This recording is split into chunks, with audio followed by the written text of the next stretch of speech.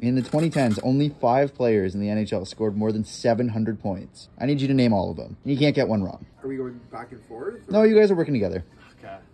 2010s. 2010s. 700 points. 700 points. So I think either Kane, I think Joe Gordon leads the 2000s in points. Yeah, 2010s though? You think you do that? Okay, like for sure Ovi, Crosby.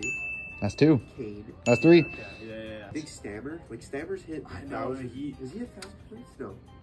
Yeah, But he hit a milestone last year, I remember. Goals, I think. He hit a goals milestone. If he's got that, he's gonna... You want to go Stamkos? I think Stamkos is one. Stamkos? Thank you for playing. Oh, come on.